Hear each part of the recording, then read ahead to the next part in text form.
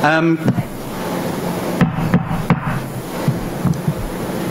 morning and welcome to the FCCJ. Thank you those who have come to the club and also those watching online. My name's Andy Sharp. I work at the Nikkei Asian Review. Today with a very special guest. It's Audrey Tang. She's Taiwan's digital minister, a 39-year-old former hacker with a reported very high IQ, who at the age of 14 co-founded a computer book publisher and developed a search engine. She went on to become a Silicon Valley consultant for the likes of Apple. Audrey Tang was invited into President Tsai Ing-wen's cabinet in 2016 to help boost Taiwan's digital prowess. She's gone on to help lead the country's much applauded fight against the coronavirus by helping develop apps to spread the distribution of masks and economic stimulus coupons. There's much to discuss. Clearly, China tech is a big issue here. In a recent interview with my colleagues at the Nikkei in Taipei, she said that allowing Chinese equipment into a country's core telecom infrastructure is like inviting a Trojan horse into the network. But anyway, without further ado, I believe Ms. Tang is going to make a short speech, and we have a bunch of questions already we received online, and we'll also take questions from the room. So I'm just to introduce myself, by the way, I'm the moderator. This is Teddy Jimbo. He's the FCCJ PAC co-chair. Okay. Hi, Audrey. Over to you. Hello. So my extremely short speech, about 30 seconds long, is just to introduce the Slido system that we're going to use for this live Q&A. I see there's already 7 questions being asked. So very quickly, I think they will project the Slido link on the screen. But if the tech is still being worked on, you can also manually go to slido.com. That's SLIDO.com and enter this code. The code is 00727. So 00727. And so whether it's by scanning the QR code, hopefully to be projected soon, or by going to slido.com and enter 00727, you can like each other's questions. And the question with the most numbers of likes will flow to the top. And I will answer that first. And if we get all the questions, that's great. And at any given time, of course, you can ask new questions, which will appear on the bottom right of the projection screen. And if I cannot get to all the questions by the end of the hour, sorry about that. But if people have anything to ask from the podium, actually I don't see the camera of the people on site, so the moderator will have to interrupt me during my answer to the online questions so that we can get a good online-offline mix. That's my opening presentation. Thank you very much. Okay, so I guess do you want to start by answering some of the questions that's been sent so far on Slido? That's right. That's right. So the top one currently from, sorry if my pronunciation is not perfect, from Ilgin Euromats from BBC World Turkish. The question was, what would I advise other governments in how to deal with social media companies when it comes to balancing citizens' privacy while maintaining free speech? We believe in Taiwan that free speech is a core value. It's not an instrumental value. Indeed, according to the Civicus Monitor, we're the only jurisdiction in Asia which allows the completely open freedom of speech, assembly, the press, and so on. And if you count New Zealand, that's one of the only 2 in Asia Pacific. And so in our norm, it's not about takedown. We don't believe in takedown. We believe that a journalist's word should always worth the same as a minister's word, actually more. And so the point is not allowing the administration to kind of collaborate with social media companies to take down anything, but to rather work out a way for people who see disinformation as defined as intentional untruths to do public harm, the antithesis of journalism, people can flag it very easily. And so, for example, I'll use a metaphor. Maybe you've noticed that in your email inbox, if you receive an email saying that, I don't know, they're a royalty, they have like 10,000 Bitcoins, and they want to wire you if you just pay this small deposit, and so on, is a scam, by the way. And so you would probably flag it as spam. And that is the norm in the internet governance. Basically, email is supposed to be private, but if you flag something as spam, you donate the signature, the fingerprint of that email, so that people who receive similar email in the future, they still receive the email, but it goes to the spam mail, the junk mail folder, rather than the inbox. That is to say, it doesn't pay to send spam after a sufficient number flagged it, because it stops wasting people's time.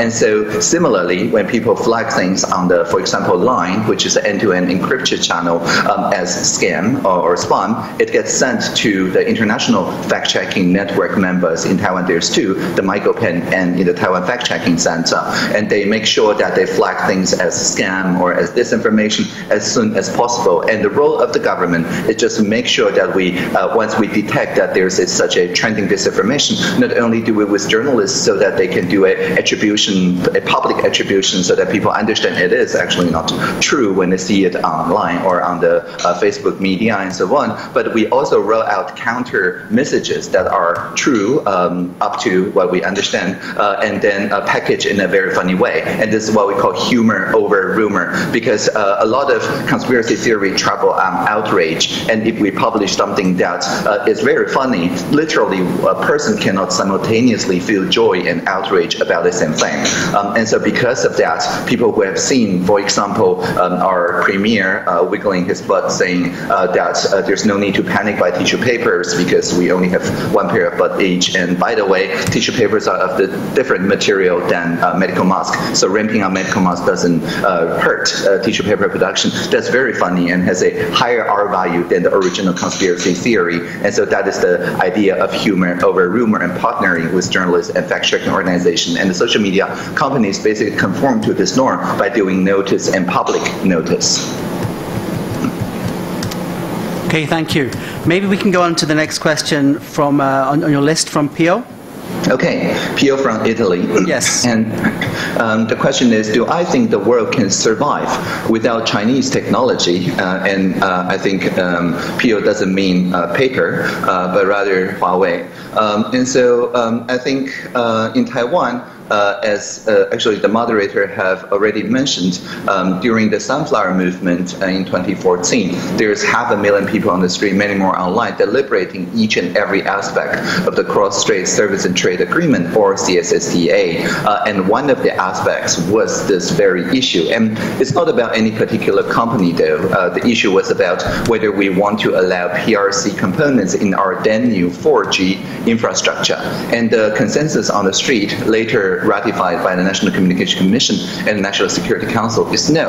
And the reason is not that they're inferior or that they necessarily come with malice or whatever, but rather with the realization that there is no private sector organization in the PRC. When the need comes, the state can always make it de facto state-owned by searching and replacing leadership.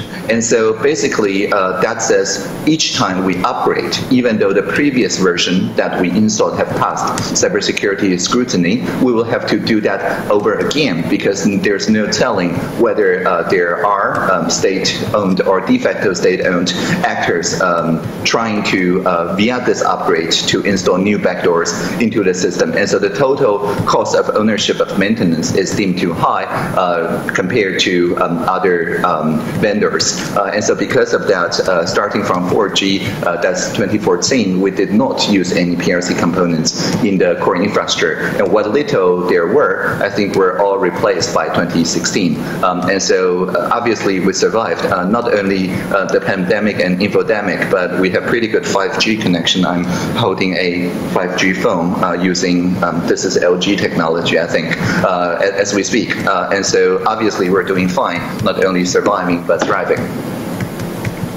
Okay, thank you. I'm going to open this to the room as well for any questions, so please raise your hands if you have anything. But let me just ask one question first. Mm-hmm. It's a question sent by email from Peter Elstrom at Bloomberg News. Mm-hmm. He asks, do you think there is a justification for governments around the world to tighten controls or ban social media apps such as TikTok and WeChat? And are there specific security risks that those apps pose to users? Yeah, in Taiwan, we make a distinction between the social sanction, which is a very strong power. For example, Facebook, during our election in 2018, the mayoral election, because our control branch, as a separate branch of the government, published for the first time the raw data of campaign donation and expense. People independently discovered, by people I mean investigative journalists, independently discovered that there's a large swath of campaign donation expense that's not filed to the control branch, and these are social media advertisements, precision targeted advertisements. And of course, Facebook, at that time, there was no disclosure of the kind of the control branch, the radical transparency that we did. And so there's a social backlash. People were saying that Facebook, by not disclosing it to the control standards, is hurting the democracy by allowing extrajudicial donations to the campaign, sponsorships to the campaigns, and that has a detrimental effect on the democracy. And because of that, the contrarian norms, which is two, right? First, only domestic citizens get to donate, and second, each and every raw expensive item is published. We basically had a public conversation around it, the transcript of which is online, with all the social media companies, and we agreed on a norm, on a counter-disinformation self-regulation principle.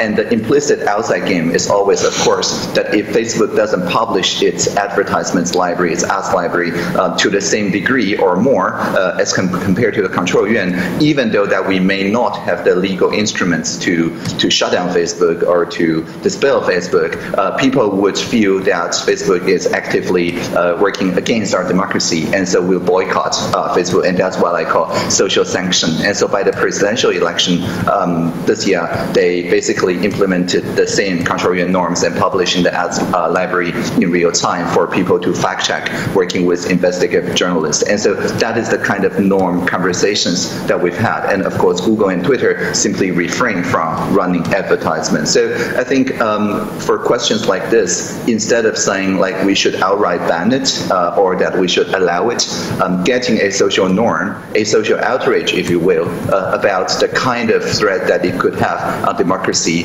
and negotiating a safe norm, and so making sure that international companies conform to that norm in an auditable, accountable fashion, that is preferred. And only if they refuse to negotiate, only if they refuse to conform to the norm, do we go to the social sanction route and eventually the state action route.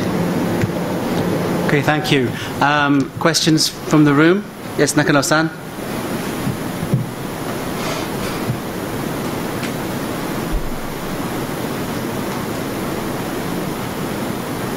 My name is Nakano. I'm freelance. Thank you, Minister Tang. I have two questions. Just let me hear what's going on in Taiwan these days. Is there any digital gap between generations in Taiwan? And my second question is, do elderly people have difficulty accepting the digitization of the society in Taiwan? Sorry, I didn't get the second question. Okay. Do elderly people have difficulty accepting the digitization of society in Taiwan? Okay, thank you. Yeah, there's just a I think NPR and New York Times piece about how a Taiwanese couple in their 80s becomes Instagram's newest fashion influencers. They own a laundry shop in central Taiwan and became Instagram stars by kind of posing as models the laundries that their customers never picked up. And so they run a very successful Instagram campaign. And so the point I'm trying to make is that this is a lifelong learning process. This is not necessarily that the older people are not digitally competent.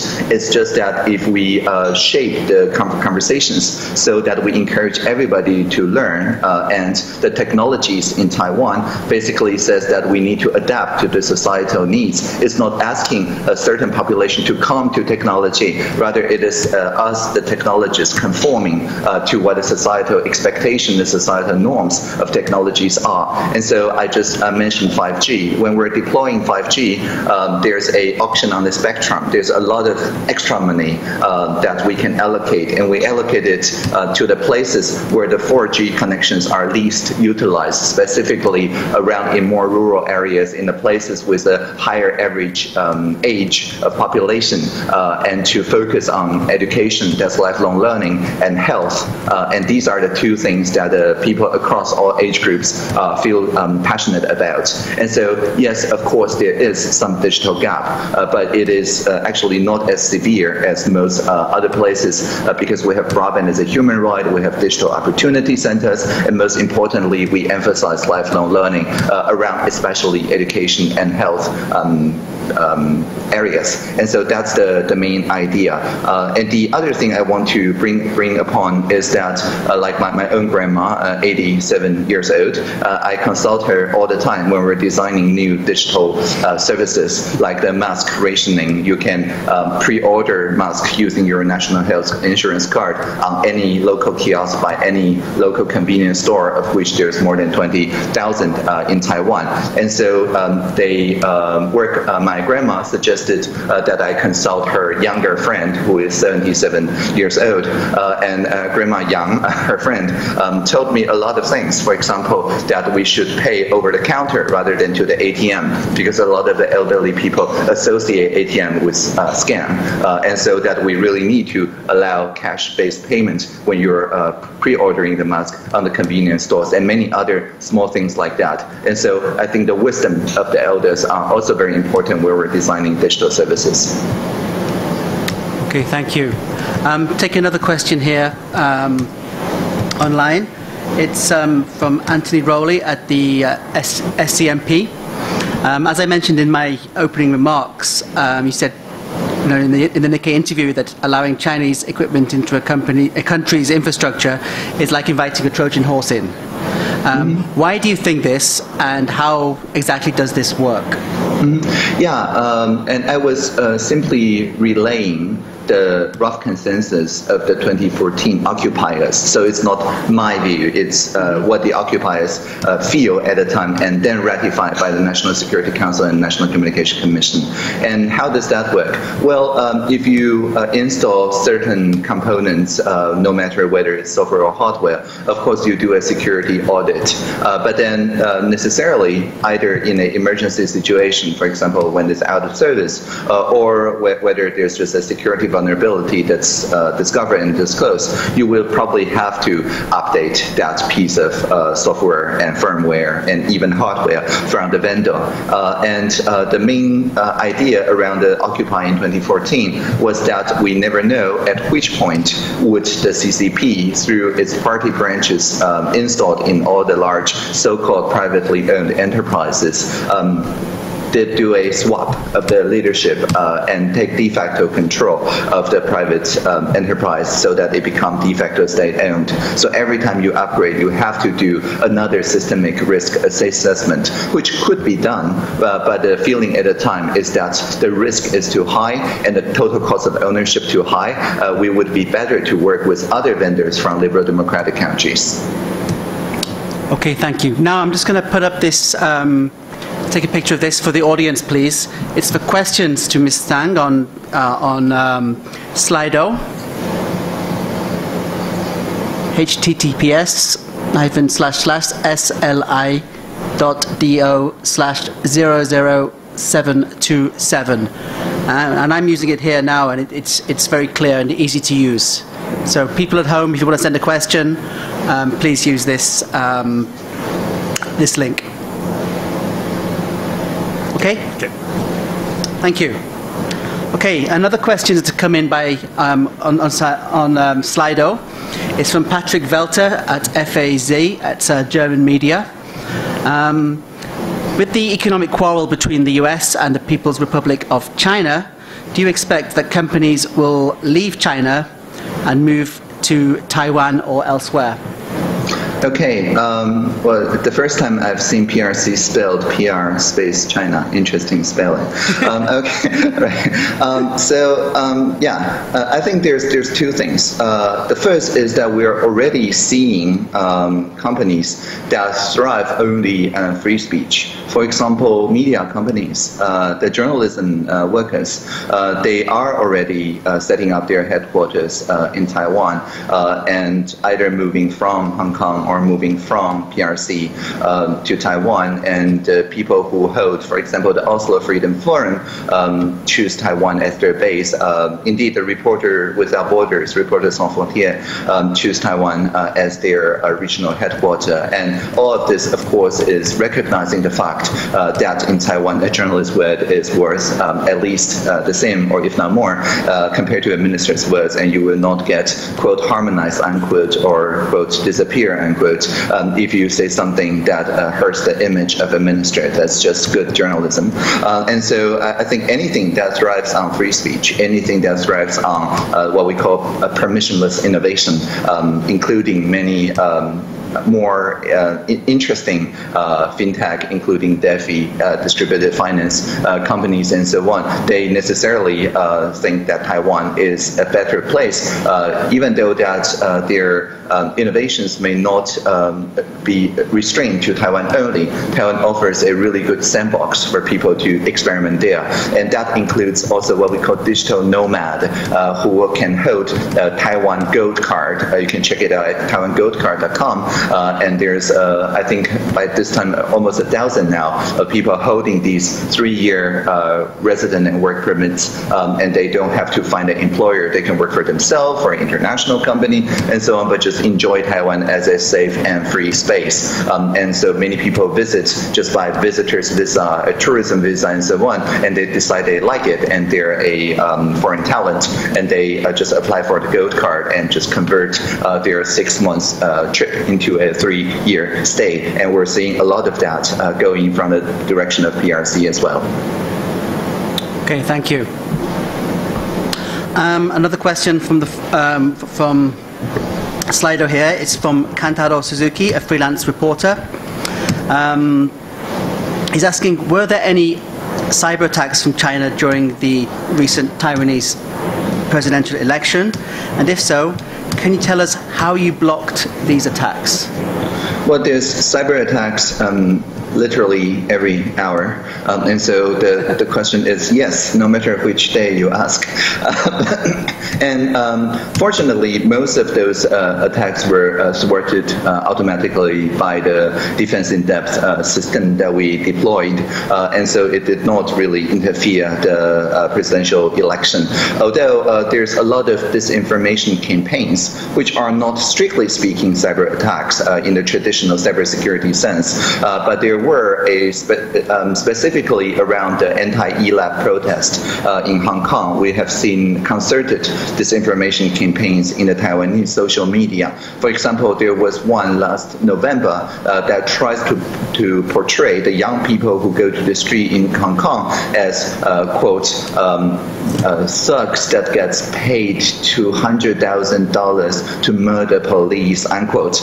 And they even use a Reuters photo. But the Reuters photo said, the caption initially said nothing of that sort. So they just swapped a different caption saying that this 13 years old bought new iPhones because they went on the street getting paid like mercenaries and things like that. Of course, it's completely untrue. And it's really making the round on the Taiwanese social media. And again, we did a attribution, a public attribution notice and public notice, thanks to the help by the International Fact-Checking Network, in particular Taiwan Fact-Check Center, and who traced the original post to the Weibo of the Zhongyang Zhengfa Wei, of the Central Political and Law Unit of the CCP. And that's very interesting because it's not covert. It's not like traditional cybersecurity attack. It's right there on their Weibo. Maybe they did not pay for the license from the Reuters photographer, and simply just use a new caption to sow discord and spread disinformation. So there's a lot of that, and you can check Taiwan Fact Check Center and Michael Penn and so on for a list of things. There's one about the invisible ink provided by the CIA, and quotes, if you vote for Han, your ink will disappear and replaced by the invisible ink that appears for Dr. Tsai Ing-wen, unquote. And of course, the way to debunk those is very simply encourage YouTubers to record and live stream even the counting process, because we are using paper ballot. We use the counting process, inviting journalists to film from all the different sides. And so if there is invisible ink, I'm sure that it will get discovered, and so on and so forth. So there's a lot of overt work on disinformation, but I think it's proved to be much less impactful in the presidential election compared to the mayoral election, partly because the social media agreed on the counter-disinformation norms. Okay, thank you. My next question is from Martin Kohling. He's a correspondent for Handelsblatt, a German financial paper. He's saying that in Germany and Japan, the voluntary apps for tracking have been a failure so far. And the approaches by Taiwan and South Korea have been rejected because of privacy concerns. What is your answer to that? There's a saying, anything that's in place when I'm born is human nature, and anything that's introduced after I'm born is called technology. And so in Taiwan, democracy is a technology. And paraphrasing that, we could say that any measure that's already taken by the state before the pandemic is considered norm, and any measure that's introduced only after the pandemic would be considered novel. And so in Taiwan, for example, the digital fence relied on a system that's already in place, and that's advanced earthquake and flood warnings, so that people in certain regions will receive an automated cell broadcast or a SMS like seconds before a major earthquake happening, or that if they're in a vulnerable place, a flood when there's typhoon or a heavy rain. Indeed, last night I just received one because of an earthquake, giving me plenty of time. By plenty, I mean maybe a few seconds to find some place solid. And so because that's already in place, this geo-fenced SMS delivery is already in place. So when we repurpose that so that people who return to Taiwan can choose either to go to a quarantine hotel for 14 days, or if you decide to stay home, if they have a bathroom of their own and they don't live with people in the vulnerable groups, they can choose to place their phone instead under quarantine. That is the digital fence. And whenever the phone escapes the roughly 50-meter radius, it's not GPS, it's just cell phone tower broadcasting triangulation. Just like receiving a SMS of earthquake warning, their phone and the nearby household managers as well police will receive such an SMS, and they will check their whereabouts. And so because of that, the system is already quite well understood before the pandemic. When we repurpose that, people feel that it is a narrow, deep intrusion to privacy, but it's clearly time limited, and it goes away after 14 days, and we do not collect new data. And so that is felt as okay. So I think every jurisdiction needs to look at the toolkits that's already in place before the pandemic and see if you can use a different configuration in an appropriate technology manner so that people understand already how it works. The greenfield code, that is to say code that's produced after the pandemic, of course, will always face a stronger scrutiny because there was no previous audits. Okay, thank you. Another question here, and it's also partly something that I want to ask myself, is where do you see like the East Asian countries such as Taiwan, Japan, China, South Korea on the digitization ladder? I mean, how do these countries compare to each other? And how do they compare to places such as the EU and the US? Because there's a lot of concern here in Japan about, you know, how Japan has been in some ways slow to digitize, especially, and this has come up with the COVID-19 pandemic. Yeah, in Taiwan, we see the digitalization project not as one ladder, but as 4 ladders. And it's very easy to remember. The 4 ladders are called digitization, innovation, governance, and inclusion. And the acronym is, of course, DG, easy to remember. And they talk about different aspects. Digitization talks about broadband as human right, talks about the 5G infrastructure, talks about the fact that most services provided by the government has a digital equivalent. The innovation course about presidential hackathon, about sandboxes, about the kind of freedom to innovate even in a more or less disruptive way.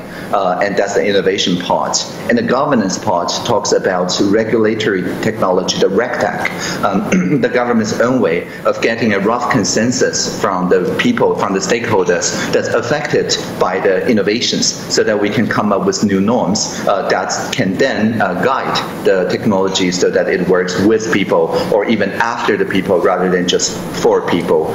And finally, the inclusion part talks about the Digital Opportunity Center, talks about the intergenerational solidarity, talks about how we're working to right the wrongs of the social injustice and so on using technologies that empower people closest to the suffering rather than in a way that excludes them from conversation. So that includes, for example, participation by people who are not of the voting age, or even ways like the civil IoT infrastructure that makes air or water or mountains, oceans previously unrepresented in the democratic conversation to represent them in the democratic conversation. And so these are four very different pillars, and it's hard to make a kind of linear projection, linear conversation, because it's all about the societal priorities. And I don't think there's right or wrong about these. And in Taiwan, we try to make sure that all those four pillars support each other rather than detract from each other and cause polarized, heated debates between the different pillars. That is to say, the way to connect those pillars is what I'm focusing on, not making one pillar particularly high to the detriment of the other cultures. This is called transculturalism. Just to follow up quickly there, and then I'll come to you in 1 second, please. Would you have any advice for lawmakers and policymakers in Japan on how to improve the digitalization process here? Well, I think in Taiwan, we're conscious of not making this about kind of paperless or CO-less or things like that. It's not about removing the previous ways of doing things. There's always more than one way to do it. So just the triple stimulus voucher have no less than 4 different variants depending on the payment method and more than 3 methods of collecting even just the paper part. And so the point here that I'm making is that if you work with the stakeholders across different generations, you will find ways that doesn't take away from anyone. Like in the National Palace Museum, Wugong in Taiwan, we work on to improve the ticketing process to reduce queuing. Previously, they found that the elderly people insist on queuing with paper ticket rather than using QR code for the ticketing process, like the high-speed rails. It's not that elderly people doesn't like QR codes. It's that after interviews, we discovered they really like this paper ticket because they can take it home to put it in their diaries, to share with their families on dinner tables. The token, this paper token, really matters. And after we did this interview, we discovered they'll be perfectly happy if after using QR code to very quickly get into the museum, they can collect the receipt. And nobody says the receipt has to be dull and uninteresting. It could be gold-plated, right? It could have their name on it. It could have any number of beautiful design, including QR code that you can scan and bring to your grandchildren's island on a popular Nintendo Switch game, and things like that, which, by the way, the National Palace Museum actually do. And so this kind of intergenerational co-creation workshop is the key in producing digitalization project that doesn't make anyone feel that they have been left behind, and that is the key here. Okay, thank you. Question over here, please. Hello, my name is Kondo from Gendai Business Japan. My question is that the Chinese government seems that the internet is a tool for controlling 1.4 billion Chinese people. And what do you think of this policy, and it will succeed? Thank you. Thank you. Yeah, we have seen that previous attempts at totalitarian government is at most sub-totalitarian because there was no sufficient technologies to ensure a total tracking of people. Now, in places like Xinjiang, of course, we are seeing that the prototypes of a truly total, not just subtotal, totalitarian surveillance regime is being worked on. And so my main point here is that in Taiwan, because we are a liberal democracy, we see things through a human right and democracy lens. And so these attempts, for example, in Xinjiang that I just alluded to, is basically prompting all the sectors in Taiwan, not just we, the social sector people, the activists, but also people in the private sector and so on, to look at these applications of technologies and serves as a really strong reminder that we should not go there. And this is also why we have such a strong societal norm, for example, against takedowns and lockdowns, by the way. And that is because we just look at the takedowns, the surveillance, censorship regime, the Great Firewall, sometimes turned into a Great Cannon, and say that we should totally not go there. So in a interesting sense, it actually made consensus easier to reach in the Taiwan political discussion when it's about emerging technology, because people can just bring out an argument saying, what you're doing, censorship of the internet, are we going to the root of the PRC? And that proposal became a non-starter. Okay, thank you. A couple of geopolitical questions have come in online here too. So I'll probably ask you them both together now. Unfortunately, we don't have this person's name for this one, but this person asks about hearing about Huawei spying for the Chinese Communist Party, especially Mr. Trump, sorry, making these claims. But we've not seen any proof presented. What would you say about this first? My first question there. As I said in the very beginning, I'm not making any comments about any specific companies. Indeed, when we talk about the 4G and Sunflower rough consensus, the conversation on the street is not about specifically Huawei or ZTE or any companies. It's about a systemic risk assessment of the de facto control of the state from the PRC government to their so-called private sector companies. And so that is our main argument and my main message to people around the world. I do not, as a rule, comment on specific companies. Okay, thank you. And following up there with a question from someone called Tom. Very simple question. When do you think China will invade Taiwan?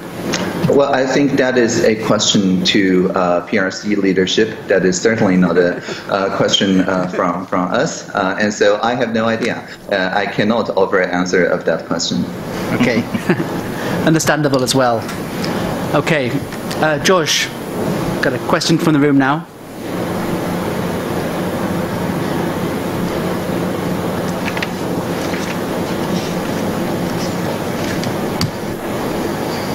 Hello, Mr. Tang. I'm working for Swiss Radio and Television.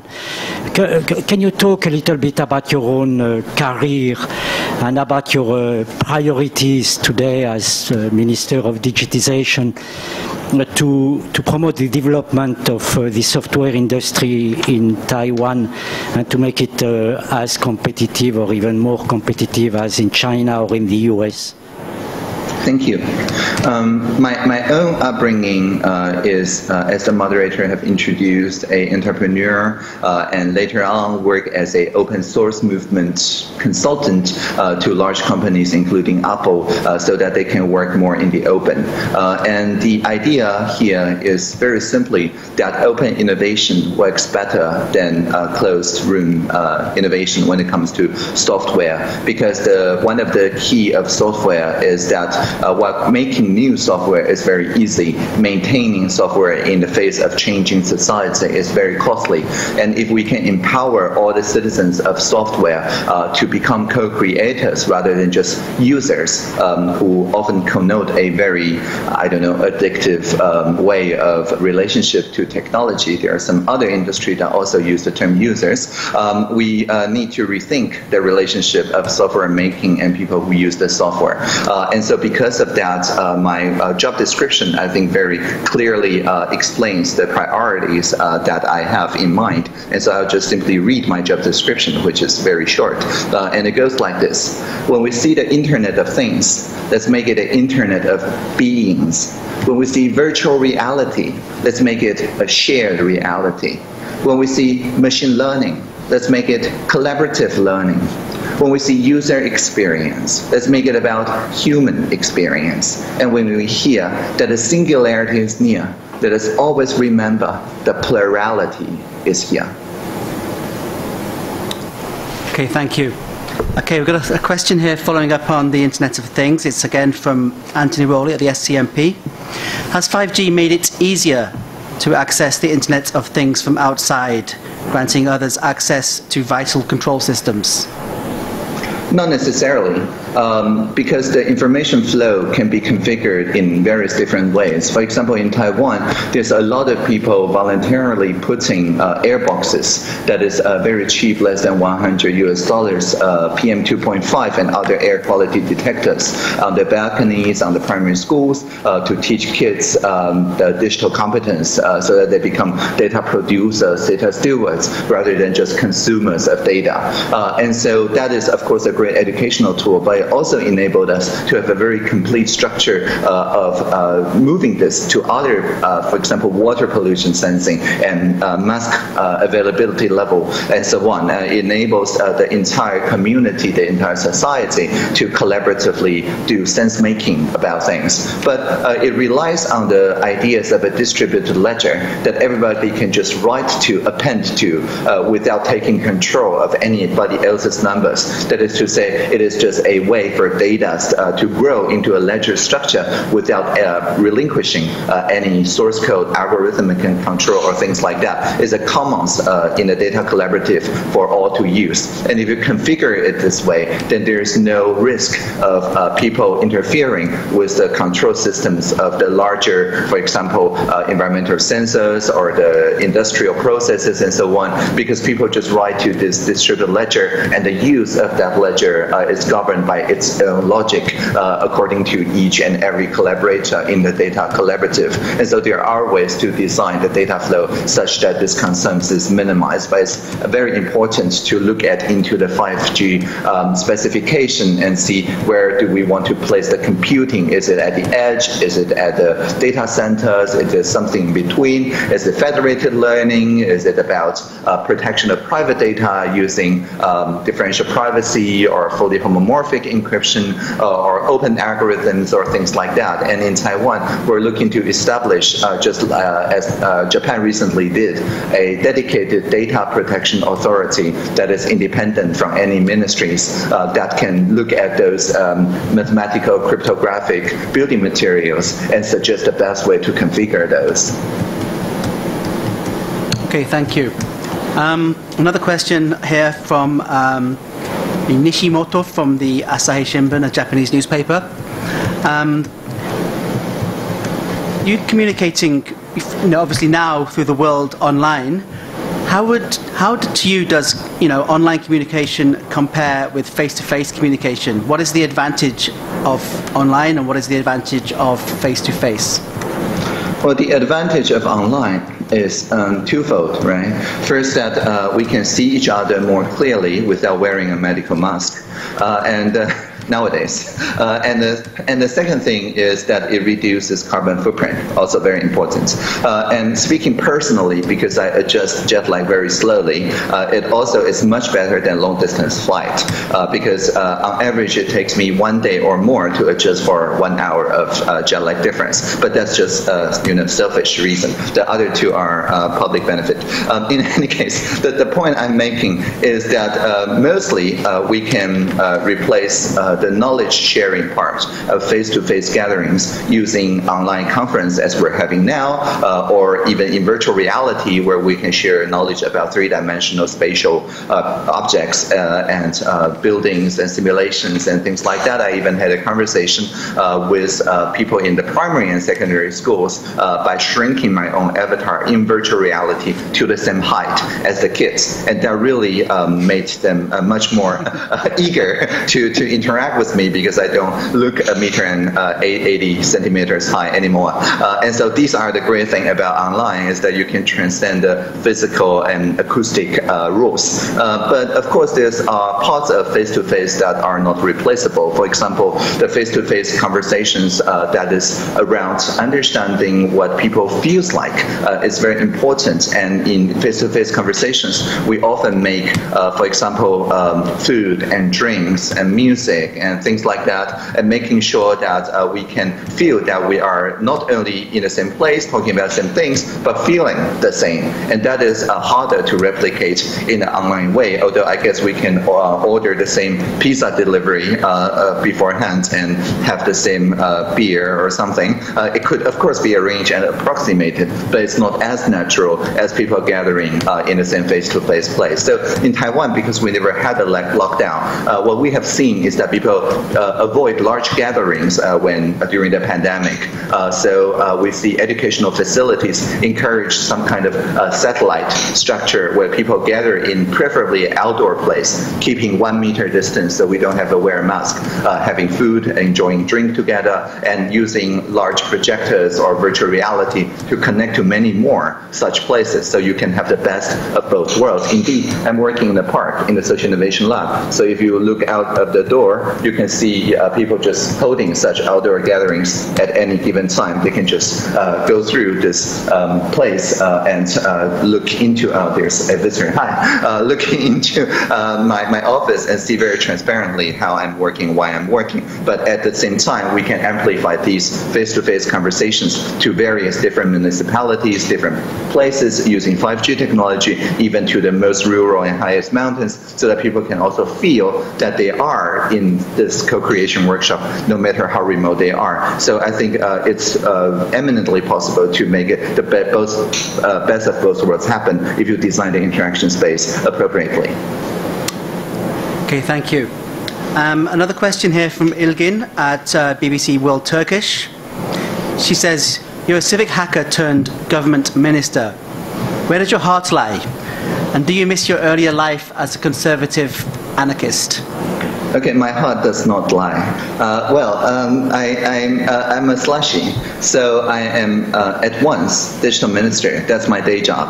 But I'm also moonlighting as a civic hacker, not only for mask availability, but also, for example, with Vitalik Buterin, creator of the Ethereum blockchain, and Glenn Weil, Danielle Allen, and so on. And we have a startup, really an MPO, a social innovation organization called Radical Exchange in New York, and I'm a board member. I'm also a board member of Digital Future Society in Barcelona, of Council Democracy Foundation in Amsterdam, and that's the original Madrid decision-making community after the 15M. And so very much civic hacker organizations.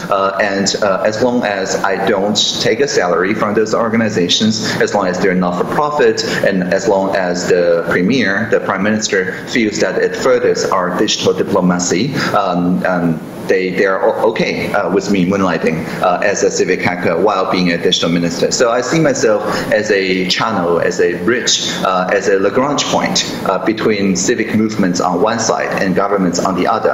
And as the Lagrange point between the Earth and the Moon, there are 3 such points and 2 more behind the Earth and behind the Moon. I'm in a place where I can more effortlessly balance between the movements and the governments and find a common purpose, common value, despite their initial very different positions. Okay, thank you. We have a question here about your mask app. It's from Riho Izawa at NTV Japan. What was the most difficult thing regarding, the creating and using the applications such as the mask app or the mask map? Sorry. When you were trying to deal with COVID-19 initially in Taiwan, what was the biggest challenge in creating such apps, given that obviously COVID-19 came very quickly? Well, as I said, because the civic hackers already had experiences working with the air pollution map, working with the water boxes and so on, the code is already there. We just need to repurpose it with a new real-time newsfeed, API, application programming interface for the mass availability, which the National Health Insurance Agency provided very quickly and is updated at a time every 30 seconds. So that's not the hard part.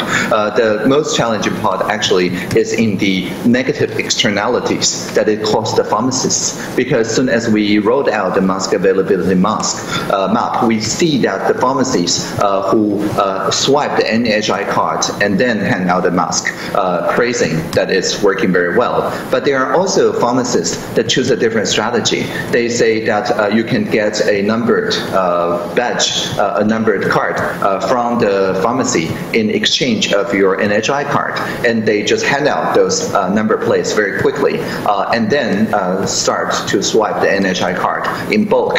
And so it will create a couple of hours in which that they're just slowly doing this NHI card swiping and telling the people who have those numbers to collect in the afternoon, for example, so that the map will show that they still have masks in store, but actually they have already rationed out all the masks of the day using number plates. And so those pharmacists are actually quite upset of the map because map is inaccurate and actually increase their work because people would just call them saying that why are there discrepancies, are keeping the mask for yourselves, and even though they're volunteer, they were not getting paid.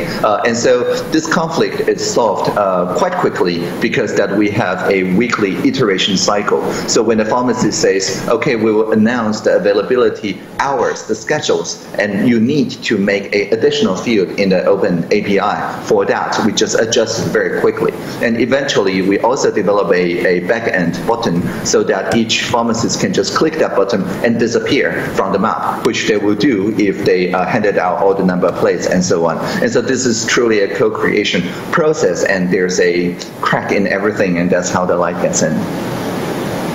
Okay, good. Do you have any more questions from the room? Okay, I'll go to the next online question. It's from Rick Weisbird from ELSS. How can democracies effectively deal with threats that unfold over long periods, despite relatively short cycles of elections and, of course, corporate strategy? Well, I would argue the cycles of elections are too long for real-time feedback. In Taiwan, during the pandemic, we have the Central Epidemic Command Center doing daily live broadcasted press conferences such as this one, where the journalists ask anything they want and the minister always responds to each and every single one of them. And if you do this daily iteration cycle plus a toll-free number 1922 where everybody can call and not only get their question answered but also correct the parts that we did wrong. For example, there's a young boy whose family called saying that my boy doesn't want to go to school because you only ration pink medical mask to our district, and we don't have other color of mask, and our boy said that he will be bullied. And so the very next day in the daily press conference, all the medical officers start wearing pink, and the Minister of Health and Welfare said Pink Panther was his childhood hero in a way of gender mainstreaming, I'm sure. And suddenly the boy is the most hip person because only he has the color that the heroes are wearing. And so the point of this daily rather than every 4 years iteration is that the social sector can bond together, and instead of just criticizing, they can offer constructive ways, alternative visions, forking the government and merge on a daily cycle, just as in open source development. And so if you have a short enough iteration, then the threats that unfold over long periods will get the collective intelligence sensing it long before it actually become a large problem. For example, when Dr. Li Wenliang, the whistleblower from Wuhan, posted that there are, quote, 7 new SARS cases, unquote, in a local seafood market. Within 24 hours, it gets reposted to PTT, the local equivalent of Reddit here, and it gets upvoted, so our medical officers take that into action. Imagine what would happen if it would take us, you know, a year or so to notice that post. That would have been impossible. So the way Dr. Li Wenliang became literally a savior of Taiwanese population, is having a collective intelligence mechanism and have a really short iteration cycle from noticing it into sense making, into triaging, into starting health inspections for all flights coming in from Wuhan to Taiwan the very next day, the first day of January of this year. So short iterations, quick merging of alternative visions from the civil society, a strong and robust social sector. I think these are the ways that democracies can effectively deal with threats that are advanced and persistent. Okay, thank you. We have another question here from Izawa-san at NTV. What is your message to Japan, given that it seems now to be in the midst of a second wave of the COVID-19 virus with increasing numbers of infections every day? Well, don't panic. That's always the most important. Right.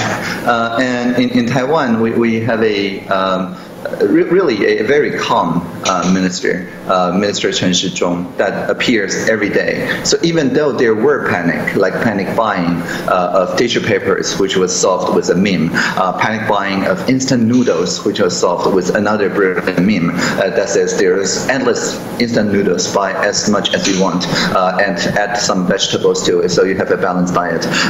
So this whole point of making sure that people can remix those messages into a way that's calm, collected, and even humorous is very important to make sure that people don't panic. And once they don't panic, they have some mental capacity to understand some epidemiology and working with people who are closest to the suffering. I will use one example. In Taiwan, there was a day when there was a confirmed case, and the confirmed case said that she stayed at home with no contact to people, a very simple family, and so on. There's no way that she would get infected by the COVID. But medical officers keep on interviewing, and the next day we discover works in a kind of intimate bar and as a professional service provider in that intimate bar, and she initially provided a different account because she didn't want to review the people that she had intimate encounters with in that intimate bar as a professional. And so at that point, many people were saying that we should just shut down any like nightclubs, intimate bars, and so on.